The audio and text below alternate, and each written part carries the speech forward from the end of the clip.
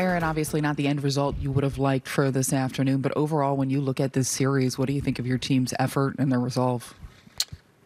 Yeah, I mean, they're in a really good place as far as their play, their focus. I feel like they're making good adjustments. So, disappointing to not finish it off today, but I do feel very pleased with where this group is at as a mindset and bringing it every day.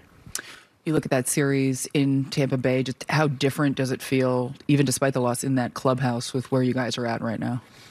I don't know. I mean, look, I think, getting some guys back in the mix and, I think some guys are building some confidence as the season gets, more and more underway, which is a good thing. But I think it's, similar. You come out of the Tampa series where they lost 2 out of 3, where, some really tight games, you're disappointed, but I think the group is playing with confidence and I think great intent. And we just got to keep that going and continue to work to get better, though, as well.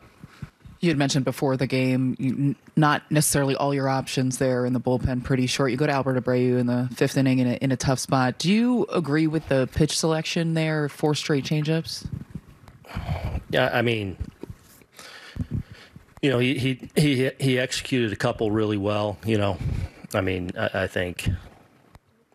Look, I want to dive into that more. I mean, obviously we're aware of it right in the moment, and kind of like was that 4th in a row. So, we'll tackle that head on. I think the bigger problem is just not executing the pitch when you're ahead in the count, and that's ultimately what got him in trouble. Back over here. Another home run for Volpe today. He seems to really be excelling in the 7th spot. Any plans to keep him there or move him back to lead off? What's your thinking there? He's going to excel in any spot. So, no, I think just a good player, getting some results, and, I think gaining valuable experience in the league as well. Randy. I know Sevy's coming back soon, but are you pretty concerned right now about the rotation with Nestor struggling a little bit, Clark having another tough outing, Burrito's had some struggles? Yeah, I am excited about Sevy coming back, certainly.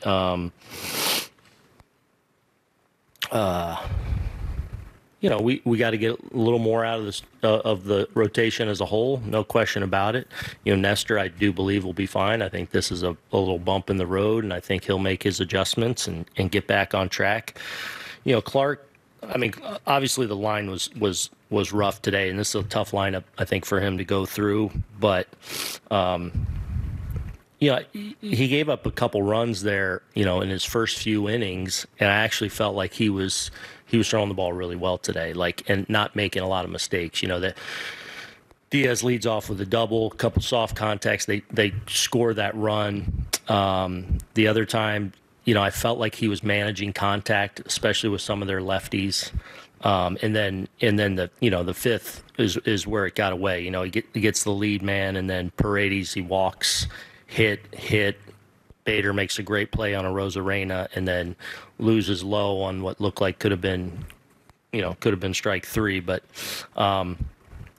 so I thought up to that point, I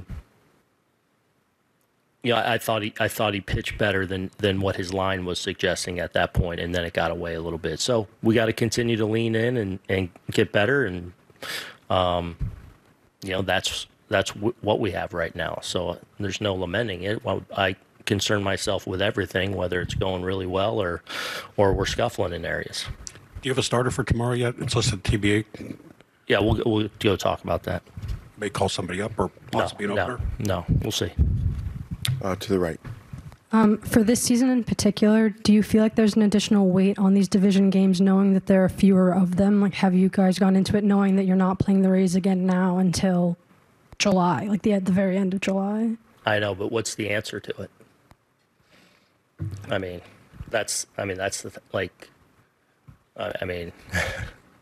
They're division games. They're important just because we're in division and it's a win or a loss for your opponent that you're in the division with, and same. So I mean, it's like, I had this with Randy, like we really, really want to win.